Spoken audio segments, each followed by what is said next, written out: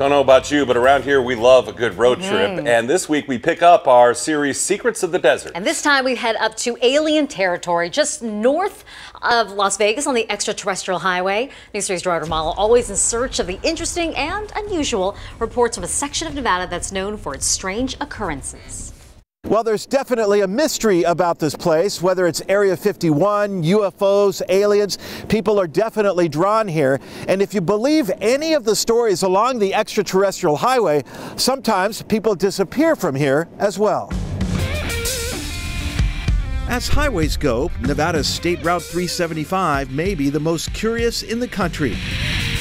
Stretching nearly 100 miles from Crystal Springs north of Las Vegas to Warm Springs near the town of Tonopah. Officially renamed the Extraterrestrial Highway back in 1996 by the state, signs posted along the way caution of low-flying aircraft. Military aircraft often associated with the adjacent government airbase. But some swear there's a lot more to what's being seen in the sky. 75% of people on the planet believe that we're not the only species. George Harris has long had an interest in ufology. His place to study the subject? The Alien Research Center, a sheet metal roadside warehouse owned by his brother. Turns out the center is more of a tourist attraction selling all things alien. But George insists it's also a prime location for studying UFOs. Literally right over the hill from us is the world's most top secret air base called Area 51. Like many, we were curious to see just how close we could get to the restricted government facility. A dirt road off the highway leads you to a back entrance. It was clear we were being watched. Cameras positioned all along the perimeter, and signs everywhere warning of immediate arrests should we commit any violations. Area 51 is technically part of Edwards Air Force Base within the Nevada Test and Training Range. Recent declassifications point to development of experimental aircraft and weapons by the U.S. Air Force. But George and others believe we're only being told part of the story. It's also where they have two spaceships from Roswell, New Mexico, that there's aliens here, there's unexplained, cattle mutilations in the area. I mean, this is serious stuff. To this day, George says people contact him or come into the center with tales of strange encounters. During our visit, we also met a resident by the name of Ken Langley, who claims 10 years ago he may have been the victim of an alien abduction. As far as where the 40 minutes went, that would be absolute speculation because I have no idea what happened. Ken believes his unexplained memory loss was more likely the result of a top-secret experiment, some type of advanced technology being tested at Area 51.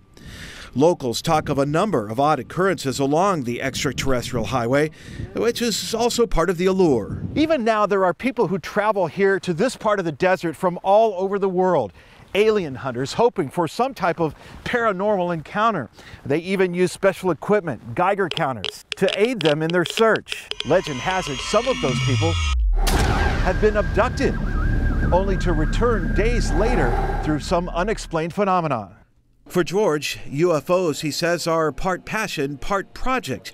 While he enjoys the lore, he hopes someday to also find answers. Do I believe in aliens? Yes. Are there extraterrestrials? Yes. Are they gray? Yes. As for Area 51, it will always remain one of Nevada's top mysteries, and for that matter, one of our secrets of the desert. Not exactly sure what happened back there, but I'm back and in one piece, which means we get to continue our series.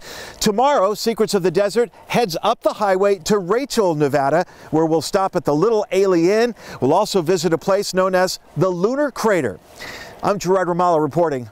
Now back to you. Huh. The aliens had Gerard for about 30 seconds and they were done with him, right? Glad that he's done. Well, he had something to do. He had to finish his story. Yep, exactly. I took Riley up there when my son was about 5 years old and showed him Close Encounters of the Third Kind until we went out looking for aliens at midnight. He was convinced he saw stuff. Well, there's some people who really do believe. We appreciate that report, though. Yeah. I've never been up that way. It's fun.